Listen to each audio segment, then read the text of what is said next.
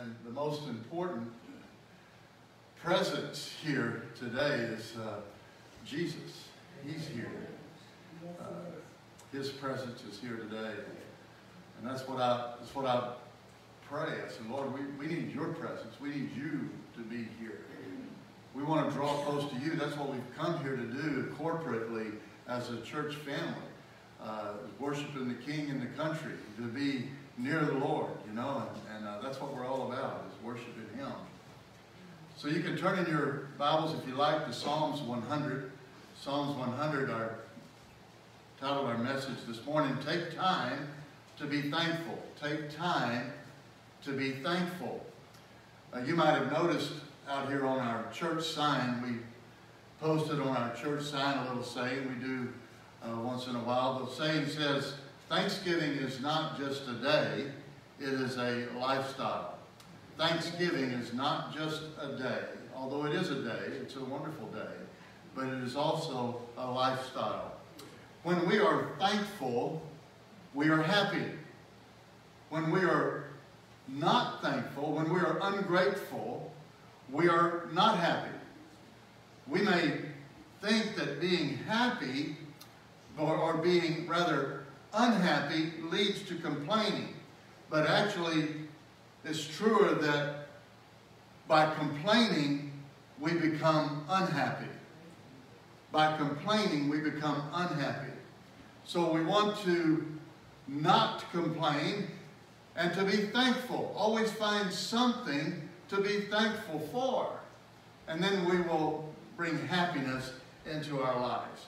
Being thankful is the key to happiness. A thankful spirit is a triumphant spirit. A thankful spirit is a triumphant spirit. Let's read Psalms 100. Make a joyful noise unto the Lord, all ye lands. Serve the Lord with gladness. Come before His presence with singing. Know ye that the Lord, He is God. It is He that hath made us, and not we ourselves. We are His people, and the sheep of His pasture. Enter into His gates with thanksgiving, and enter in His courts with praise. Be thankful unto Him, and bless His name. For the Lord is good.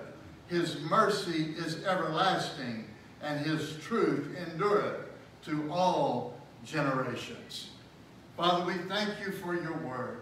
We thank you for your presence, and we do indeed enter into your presence today with thanksgiving and with praise and adoration towards you. Thanking you because we know that you are good and your mercy endures forever. And God, we ask your blessings upon the preaching of your word, your anointing upon the preaching of your word, the hearing of your word, the receiving of it, and the walking out of the same. In Jesus' name we pray. And everybody said amen? Amen. So why does God call us to have an attitude of gratitude? Why is it that God calls for us to have a thankful spirit? Is it because God needs us to have that thankful spirit? No, it's because God knows that we need to have that thankful spirit in our lives. Because we need it. Learning to be thankful, whether it is to God or whether it's to other people, prevents us from taking granted the wonderful things that God has blessed us with and the wonderful things that other people do for us in our lives. We don't want to take for granted those things. Amen.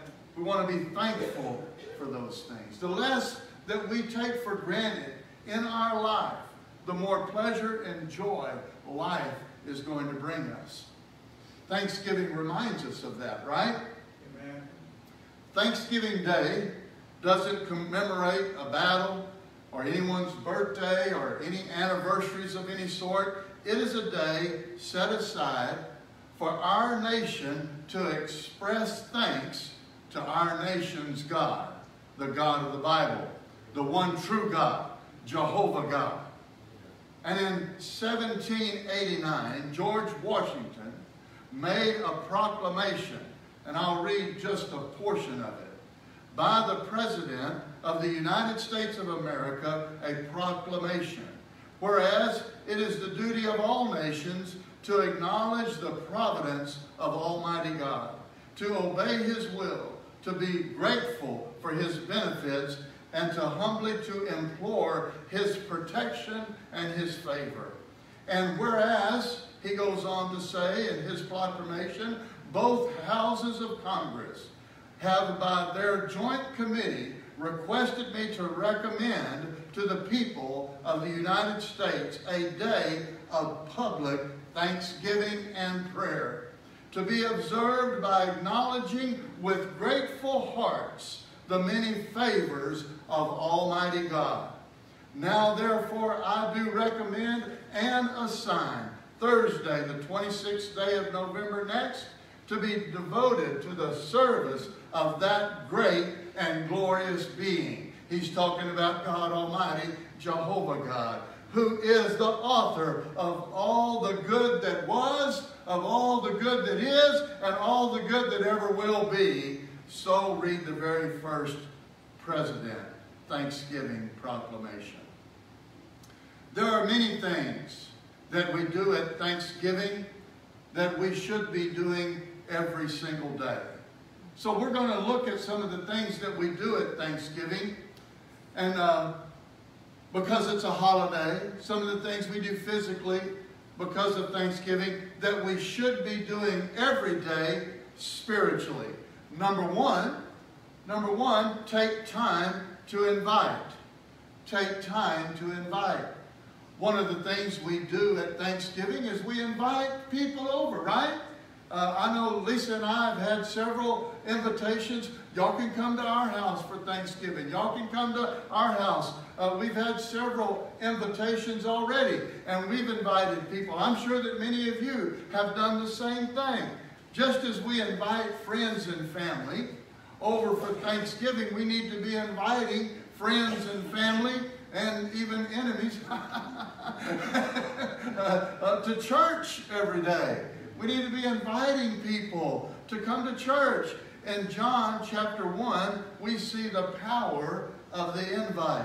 Andrew had just met Jesus, and we see in John 1, 41 and 42, the first thing that Andrew did after meeting Jesus. He says there, he first findeth his brother Simon, and said unto him, we have found the Messiah, which is being interpreted the Christ, and he brought him to Jesus. We should be inviting and bringing people to Jesus every single day. That's what Andrew did. The first thing he did, this was the original bring a friend to church section found in the Word of God. And we need to be bringing people to Jesus. That's one of our duties as a born-again Christian, actively working to win the lost, to bring them to Jesus, to show them the way.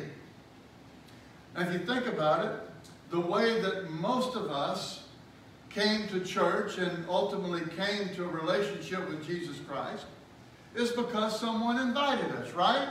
I mean, think about it. That's the way we came. That's the way we came. Now, there's other reasons that people would come to church and ultimately come to a saving grace of Jesus Christ and make Him Lord and Savior of their life. But you will find that most, because they were invited by a friend to come to church. The biggest reason that we don't invite people to come to church is fear of rejection. We think, oh, but what if we ask them to come and they don't come? Oh, but what if we ask them to come and they do come and they don't like it? It's fear. We're not afraid to ask people over for Thanksgiving, are we? No, if they come, they come. If they don't, they don't. No big deal, right? And if they come and they don't like the food, surely they'll find something they like. There's all kinds of food out there. That should be our same attitude. It's not our job. We're not the one that brings them to a relationship with Jesus Christ. We're just inviting them because we know the way, the truth, and the life. And we're inviting them to meet Jesus. And that's our job. then Jesus does the rest. God does the rest. So instead of being afraid and thinking, what if they don't come? We should think, oh, but what if they do come? And the Lord changes their life. And they ask Jesus in their heart, and their name is written in the Lamb's Book of Life, and they're on their way to heaven. What if they do come? Remember, we give the invitation. God does the rest. Don't be afraid to invite. We should be inviting people to church all the time. Number 2, take time to prepare. Take time to prepare. Prepare for the meal. That takes a lot of time. Many of you are already making preparations. I was talking to Dale the other day. He said, "Now, I'm not, Wednesday I'll start cooking." So, but he's already making preparations even now, right? I know that. The turkey doesn't just walk up and sit down on the front porch and knock on the door, you know. The potatoes don't just jump out of the ground into the mailbox. You know, you gotta go out and get them. You gotta prepare in advance. Here's a Thanksgiving week list that I saw on Facebook. I thought it was kind of cute. A Thanksgiving week list. You see it there on the slide. Spend $200 in groceries. Take 10 hours making dinner. Food eaten in 20 minutes. And take 5 hours to clean up. Does that sound about right? So we spend all that time preparing for a 20-minute meal. But the question is, how much time are we spending preparing for our eternity? We are going to spend eternity somewhere. What are we doing to prepare? What we're doing now, we are preparing for our eternity and where we're going to spend eternity. The biggest decision that we will ever make in life is not what we're going to have for Thanksgiving dinner. The biggest decision that we'll ever make in life is whether or not we're going to serve the Lord. The decision in our life to stop living for ourselves and live for the Lord. To believe that Jesus died upon the cross for our sins. To believe that Jesus took our place and died for us so that we could live. And then so that we could live in heaven with Him forever and ever. Forever and ever. We need to be preparing for the day that we see Jesus face to face. 2 Corinthians 5 and 10 tells us, "For we must all appear before the judgment seat of Christ. And that everyone may receive the things done in this body," or everything done in this life. What is going on right now according to what He has done, whether it be good or whether it be bad. We need to be preparing now for that day. How do we prepare? Well, first off, by asking Jesus into our heart and asking Him to forgive us of our sins and thanking Him for dying on the cross. And then from there, we need to be preparing by coming to church, by reading our devotions daily, by daily reading the Word of God, and by daily spending time in prayer. Which brings us to point 3. Take time to pray. Take time to pray. Thursday, Thanksgiving Day, there will be many prayers of thanksgiving offered. A lot of them. And in many American homes, the Thanksgiving meal prayer will be the only prayer that is prayed until next Thanksgiving. That's sad. I laugh, but that's sad, isn't it? Yes. Amen. We must pray every day. We must take the time to pray every day. Paul says it like this in Colossians 4 and 2. Continue in prayer and watch in the same with thanksgiving. In other words, as we pray, we are thankful to God. We're not just coming to God with a Santa Claus Christmas list that we want. We're coming saying, thank you for what you have done. Thank you for what you are doing in my life now. And thank you, God, for what you are going to do in my future. Thank you, Lord. We should not have the attitude, or we should not think, oh, I have to pray. No, that should not be our attitude at all. Our attitude should be, I get to pray. I have the privilege to come to God Almighty and to thank Him for His goodness and greatness in my life and to lay my petitions before Him in faith. It's not so much about the amount of prayer.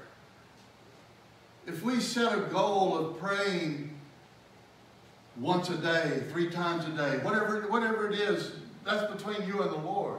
Or we may set a goal, I'm going to pray 5 minutes a day. I'm going to pray 1 minute a day. I'm going to pray 30 minutes a day. Whatever it is that you set, whatever time you set, it's not about that. Don't get hung up on that. Because then if you don't do that, the devil's going to use that to kick you when you're down, when you miss that opportunity. If you miss a daily devotion, don't let the devil beat you up about it. If life got in the way and you went all day and you didn't take the time to pray that you wanted to take, or you didn't take the time to read God's Word that you wanted to take, whatever it may be, don't let the devil beat you up about that. God's grace is sufficient for whatever is in our life. Let God strengthen you in your life. It's going to be okay. So it's not about how much or how often. It's just about that you took time to pray. That we take time to pray. Take time to humble ourselves before the Lord and to thank Him for His grace in our life. Take time to acknowledge our dependency and our need upon Him in our daily life. You see, we began this relationship with the Lord God Almighty with a prayer of salvation. And we will continue this relationship with the Lord Almighty with prayer. James says it this way in James 5:13. If any among you are afflicted, let him pray. And that means what he's saying there, if you are having troubles. Anybody ever have troubles? Pray. That's what he's saying to do. When you're having trouble, when things are just feel like they're coming against you, he says, pray. Pray. Let him sing songs of praise. If there's any sick, let him call on the elders of the church. Let them pray, anointing him with oil in the name of the Lord. And the prayer of faith shall save the sick, and the Lord shall raise him up. And if he's committed any sins, they'll be forgiven. And he goes on in verse 16, he says, confess your faults one to another, pray for one another that you may be healed. I love this part right here. The effectual fervent prayer of a righteous man availeth much. What he's saying here is our prayers are powerful and our prayers are effective. Did you hear that? Amen? Do you believe that? Our prayers are powerful and they are effective. Prayer changes things. Our prayers, whether grand and glorious or short and simple, it doesn't matter. Our prayers move the hand of God. James tells us to pray the prayer of faith. What is the prayer of faith? The prayer of faith is a prayer that places faith in the one true God. Prayer that confesses that our God, Jehovah, is the all-knowing, all-powerful, and ever-present God. A prayer that believes that God hears when we pray. A prayer that believes that God answers when we pray, and He will work things out for our good. Prayer is not about changing God's mind. Prayer is about changing our mind, changing our heart and our will to be God's heart and God's will, so that we'll have the mind of Christ, so that we'll see things the way God sees them, so that we'll see things the way that God wants us to see them. In 2 Kings chapter 6, the enemy was attacking Elijah. Have you ever felt like the enemy was attacking you? I think Jacqueline said some things about that as she sang this morning. You felt like the enemy was just attacking. Well, the enemy was attacking Elijah and his servant. And the enemy sent horses and chariots and a powerful force and surrounded the city in what Elijah and his servant was staying in. And when Elijah's servant went out the next morning to take a nice deep breath of fresh air, he looked out and saw the enemy's army, all of the chariots and all the vast horses and the enemy strong force coming against them. And the servant goes back into the house and says, Elijah, what are we going to do? What are we going to do? Well, James said, if any afflicted, what are you going to do? Pray. Pray and praise. That's what he said. So Elijah answered him in 2 Kings 6 and 16. He said, fear not, for they that be with us are more than they that be with them. There are more that are for us than they that are against us. Anytime the enemy is coming against you, I want you to remember that there are many more that are for you than those that are against you. And if God be for us, Scripture says, who can be against us? My version of that is if God be for me, you might as well be.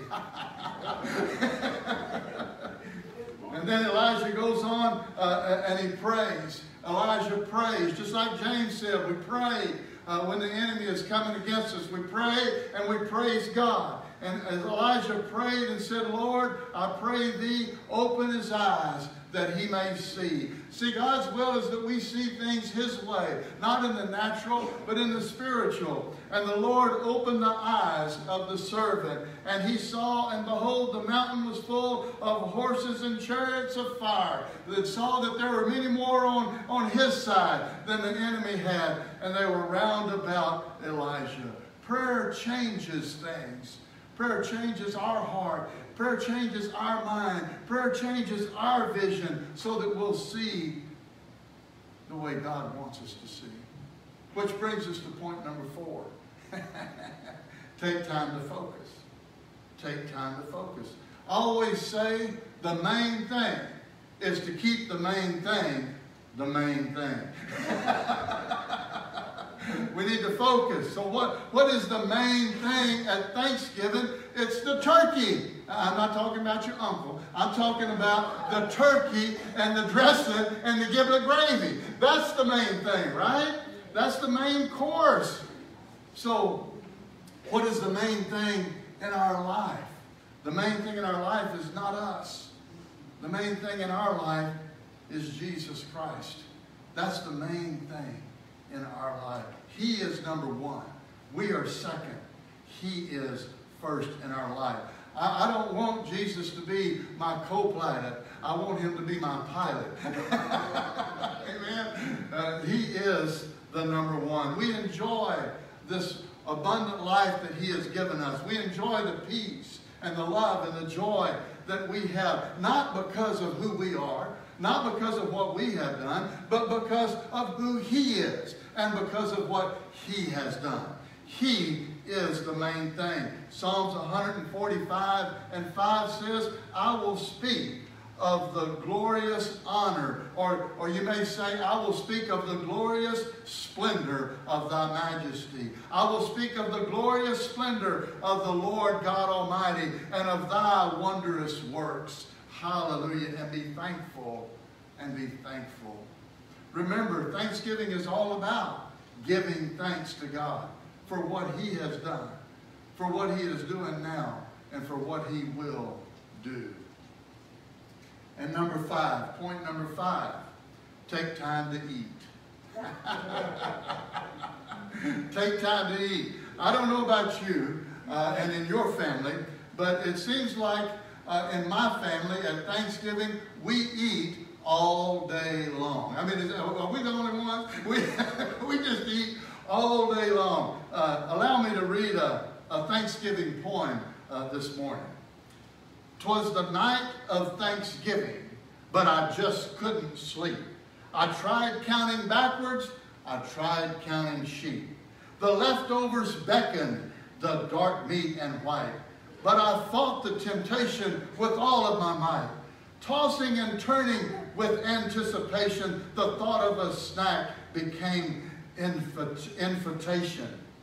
So I raced to the kitchen, flung open the door, and gazed at the fridge full of goodies galore. I gobbled up turkey and buttered potatoes, pickles and carrots, beans and tomatoes. I felt myself swelling, so plump and so round, till all of a sudden I rose off the ground. I crashed through the ceiling, floating into the sky with a mouthful of pudding and a handful of pie. But I managed to yell as I soared past the trees, happy eating to all, pass the cranberries, please. So it says, may your stuffings be tasty, may your turkey be plump, may your potatoes and gravy have nary a lump. May your yams be delicious, may your pies take the prize, and may your Thanksgiving dinner stay off of your thighs. Happy Thanksgiving. Amen. That's a good blessing there, isn't it? In most cases, Thanksgiving Day is a day that we eat to overfill it. But God desires for us to fill with His presence, Amen. to be filled with His love, to be filled with His joy, to be filled with His peace every single day.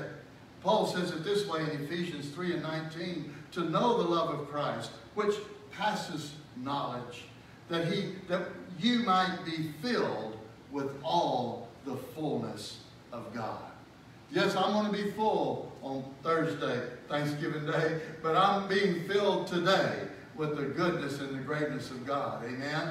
And I want to be filled every single day.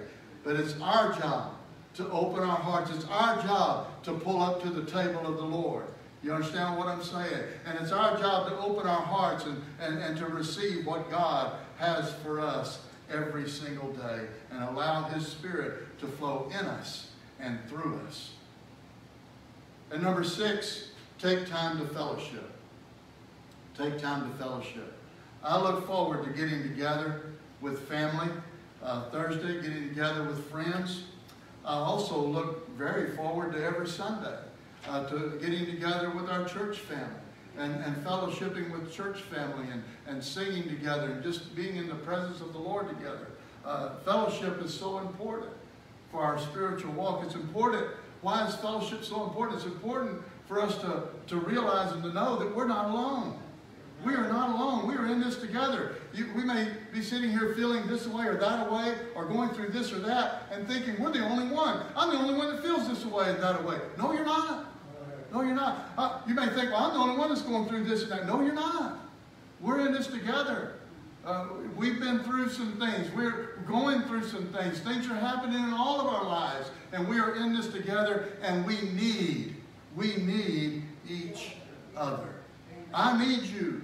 I'm thankful to God for each and every one of you. And I hope that to some degree you need me in your life. That we need one another. I look forward to coming and seeing your face and fellowshipping. We still can't hug, but I'm in my heart, I'm hugging away. I'm hugging everybody. But we'll get back to that soon, won't we? We're huggers here at Snook Assembly of God, aren't we? We're huggers. 1 John 1:7 says, but if we walk in the light as He is in the light, we will have fellowship one with another. And the blood of Jesus Christ, His Son, cleanses us from all sin. And number 7. See, it didn't take me long to get through these 7 points, did it? And Jimmy and Tanya's going to come and prepare to bless us as we close our service. Number 7, this point's not going to take very long, so I told him to go ahead and come on up, because I don't take very long naps, but take time to nap. Sometimes I'll take a pretty long nap. Take time to nap. There's nothing like a good Thanksgiving nap. Am I right? Am I right? There's nothing like a good Sunday afternoon nap either, is there? Don't go to sleep yet, though. You got to go eat lunch first. But I love the writer of Hebrews 4:11 says, let us therefore be diligent to enter into that nap. Oh no, enter into that rest. I'm sorry. But isn't it true? Isn't it true that we come to the Lord and we find rest? Now I understand that there's a lot of things. And you know what? It's not that I understand. I want us to realize that God understands. God knows. God knows that there are things going on in your life and in your family. There are reasons. There are reasons for stress in your life. There are reasons for that. But that's not God's will for our lives. God doesn't want us to be stressed. I mean, you spell stressed backwards. It's dessert. I don't know if that means anything to you. Nothing like Bluebell ice cream when you start getting stressed out. but don't be stressed. Have a blizzard. But anyway, also, I believe that's of God. But anyway, so there's a lot of reasons to be troubled. I know. But more importantly, God knows. There's circumstances. I know, but more importantly, God knows. And God has for us His peace. God has for us His rest. Jesus tells us in Matthew 11:28, "Come unto me," He says. "Come unto me, all you that labor and are heavy laden, and I will give you rest. Take my yoke upon you." Don't, all these heavy things that we try to carry around, Jesus said, don't get rid of those and take my yoke upon you. Yoke together with me, be united with me, He says, and learn from me, for I am meek and lowly in heart, and ye shall find rest for your souls. Now that's a nap worth taking. Is entering in. I mean, I pray that as you came in today into the presence of the Lord right here, that you just kind of felt an unloading of stuff in your life and just felt the peace of God and just felt lifted up and lightened because God just began to take those things. But our prayer also is as you walk out, you don't pick them back up. You don't pick them back up. Just leave them with the Lord. Enter His rest. Enter His rest.